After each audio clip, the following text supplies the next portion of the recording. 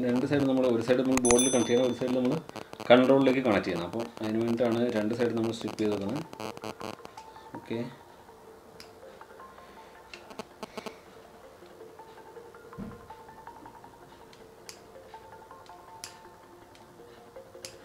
ലേശം കുറച്ച് അല്പം ഫ്ലക്സ് ഇതിൻ്റെ മുകളിലാക്കാം. സോൾഡറിങ് വേഗം പിടിച്ചോളും എല്ലാ പിന്നിലും.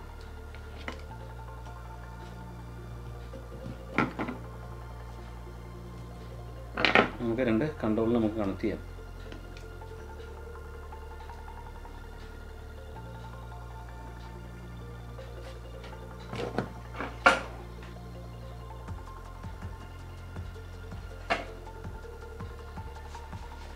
അപ്പോൾ നമ്മൾ ഇതുമായിട്ട് സോൾഡർ ചെയ്തെടുത്തിട്ടുണ്ട്. ഇനി നമുക്കൊരു കാര്യം ചെയ്യാം, ഇതൊക്കെ നമുക്ക് ഇതിൽ കണക്ട് ചെയ്യാം. ഓക്കെ, BT ബോർഡുമായിട്ട് ഈ വയർ നമുക്ക് കണക്ട് ചെയ്യണം.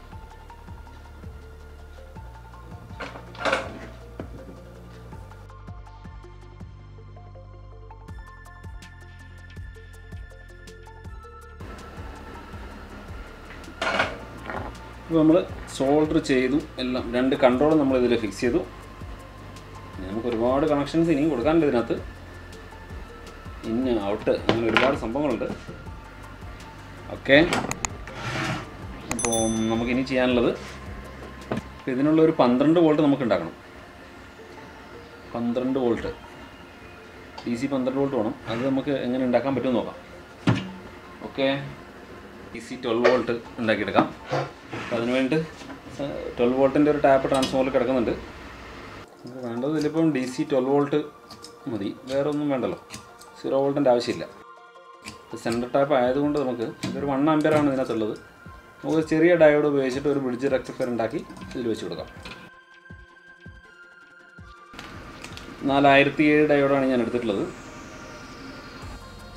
2200 UFൻ്റെ ഒരു കപ്പാസിറ്റർ വെച്ചിട്ടുണ്ട്. 1 ആമ്പിയർ ഉള്ളൂ. അപ്പോൾ 1 ആമ്പിയർ 4007 ഡയോഡ് മതി. അപ്പോൾ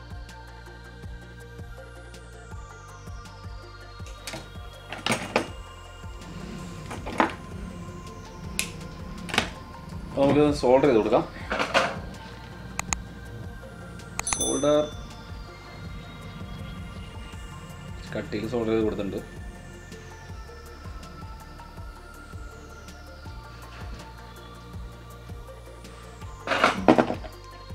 നിലവിൽ 12 വോൾട്ട് വേണ്ടത് BT ബോർഡിനും പ്ലസ് നമ്മുടെ USB ഡ്രൈവ് വരുന്നുണ്ട്, MP3 ഡ്രൈവ്, അതിനും വേണ്ടിയിട്ട് മാത്രമാണ് നമ്മളിപ്പോൾ ഇതിനകത്ത് ഈ വോൾട്ട് എടുക്കുന്നത്.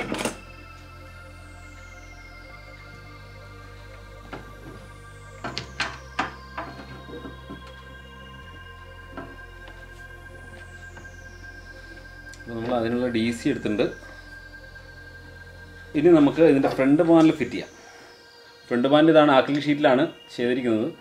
ഹോള് കറക്റ്റായി കിട്ടിയാൽ ഭാഗ്യം. അത് ഏകദേശം കറക്റ്റാണ്. അതിന് പറ്റിയ 2 സ്ക്രൂ നമുക്കവിടെ ഇട്ട് കൊടുക്കാം. അപ്പോൾ പാനൽ നമ്മളിവിടെ ഒന്ന് ഫിക്സ് ചെയ്തിട്ടുണ്ട്, തൽക്കാലം ഫിക്സ് ചെയ്തതാണ്. അപ്പോൾ ഇത് നമുക്ക് നോക്കിയിട്ട് ബാക്കി ഫിക്സ് ചെയ്യാം. അപ്പോൾ നമുക്ക് ഇനി പോവാം BT ബോർഡിൻ്റെ കൺട്രോളുകൾ അങ്ങനെയുള്ള സംഭവങ്ങളൊക്കെ ചെയ്യാം. BT ബോർഡിലൊരു DC വോൾട്ടിൻ്റെ ഒരു വയറും കൂടി ഇട്ട് വെക്കണം.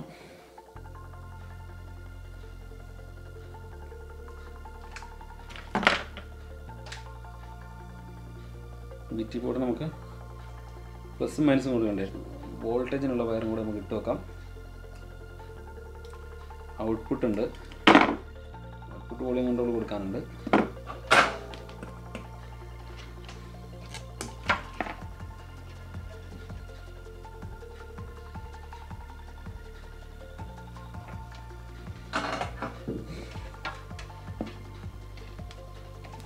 പ്ലസും മൈനസും കൊടുത്തിട്ടുണ്ട്. ഇൻപുട്ട് നമുക്ക് കൊടുക്കാം. BT ബോർഡിലേക്ക് ഇൻപുട്ട് കൊടുക്കണം.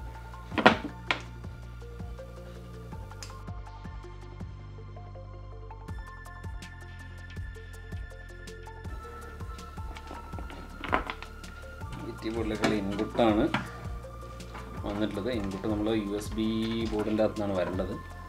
അപ്പോൾ അതിവിടെ നമ്മൾ ഓക്കെ വേറെ നമ്മളിവിടെ മുറിച്ചെടുത്തിട്ടുണ്ട്. അപ്പോൾ ഇനി ഔട്ട്പുട്ടിനോട് നമ്മൾ ഇതിൽ തന്നെ കണക്ട് ചെയ്യണം. USB the output.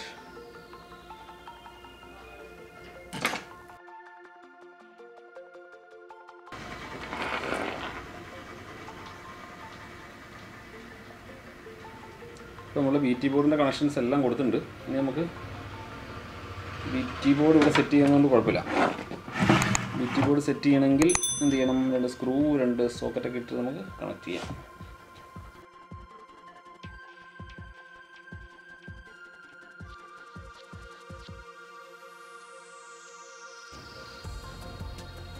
അപ്പോൾ നമുക്ക് വോളിയം കൺട്രോൾ ഇവിടെ സെറ്റ് ചെയ്യണം. വോളിയം കൺട്രോൾ അത് BT ബോർഡിൻ്റെ ബാസിൻ്റെ ഇവിടെ വോളിയം കൺട്രോൾ നമുക്ക് ആദ്യം സെറ്റ് ചെയ്യാം.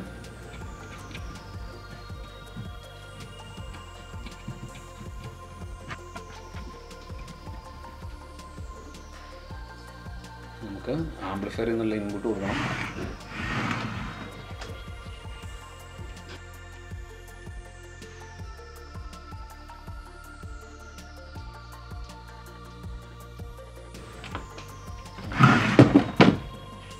BT ബോർഡിലോട്ട് കൊടുക്കാം. അല്ല, BT ബോർഡില്ല, മെയിൻ കൺട്രോൾ കൊടുക്കും. കൺട്രോളിലേക്ക് കൊടുക്കണ്ടേ? മെയിൻ കൺട്രോൾ, അതായത് വോളിയം കൺട്രോളിലേക്കാണ് കൊടുക്കാൻ പോകുന്നത്.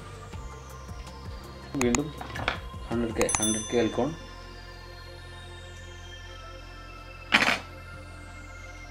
ഓക്കെ,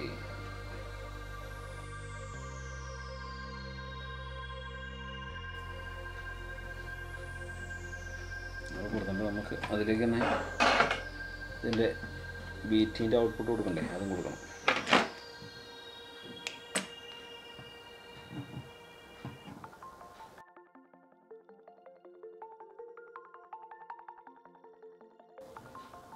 ഓക്കെ, നമ്മൾ ഔട്ട്പുട്ടും കൂടി സോൾവ് ചെയ്തിട്ടുണ്ട്. നമുക്കിവിടെ നമുക്ക് സെറ്റ് ചെയ്യാം. ഫ്രണ്ട് പാനലിലേക്ക് സെറ്റ് ചെയ്യാം. ഫ്രണ്ട് പാനൽ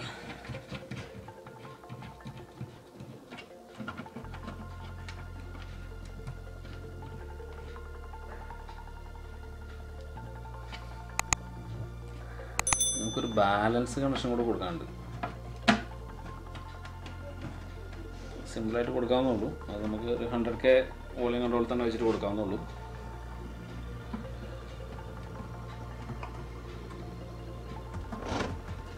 നമുക്ക് അടുത്ത കപ്പാസിറ്ററിനെ കൂടെ ഇവിടെ ഒന്ന് ഉറപ്പിച്ച് നോക്കാം. അടങ്ങിയിരിക്കട്ടെ.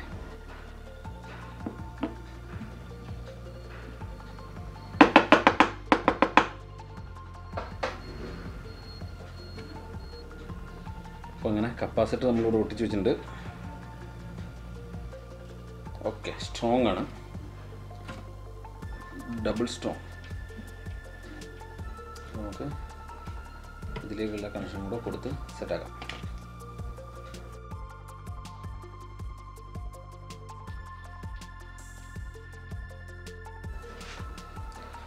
അപ്പോൾ BT ബോർഡിലുള്ള പവർ സപ്ലൈ നമ്മൾ കൊടുത്തിട്ടുണ്ട്. ഇനി നമുക്ക് USB പാനൽ, USB ഡ്രൈവറൊക്കെ കണക്ട് ചെയ്യാം. അതിനൊരു 5 വോൾട്ട് വേണം. 5 വോൾട്ട് റെഗുലേറ്റർ കണക്ട് ചെയ്യാനുണ്ട്.